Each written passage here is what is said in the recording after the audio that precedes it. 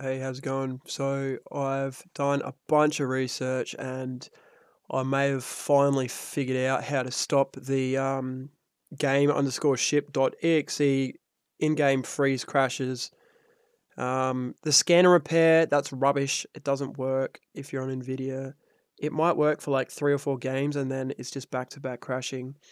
So there's a couple of things that I'll get you to do that have stopped me crashing. So today I started off, I played 2 games of Invasion on my own, and then I started playing with a mate. And every single game when I was with a mate, I was getting crashes either at the start, the end, or in the middle of the games. So one of the first things you want to try and do is turn off the in-game voice chat. However, for me, this isn't a problem. This one didn't help me, like it didn't make any difference. Ensure that on-demand texture streaming is enabled if you can handle it on your computer. That needs to be on. Make sure to turn off parallax effects. Also, I wouldn't worry about rolling back or rolling forward the NVIDIA updates because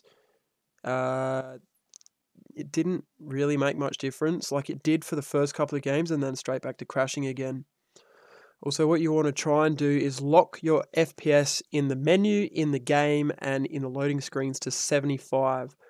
Now, this might not be, your preferred playing FPS, but for the time being, it's going to be okay because surely NVIDIA or Activision will release a patch later down the track to fix the problem that some people are having.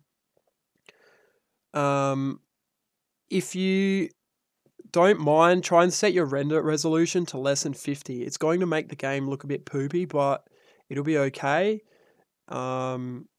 Obviously, you can troubleshoot and try and diagnose this problem. So do all of the things I'm saying. And if you don't experience any crashes, slowly turn things off until you nail it down to figure out what it is. I'm still in that process. But yeah, try all of those things. So I'll just say it again. Pretty much you want to do turning off in-game voice chat. That doesn't really matter, but give it a shot.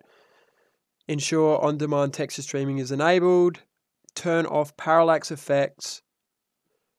And lock your FPS to 75 in-game, in loading screens, and in the menus.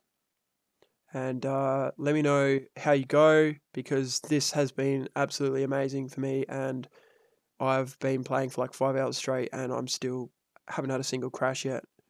So let us know.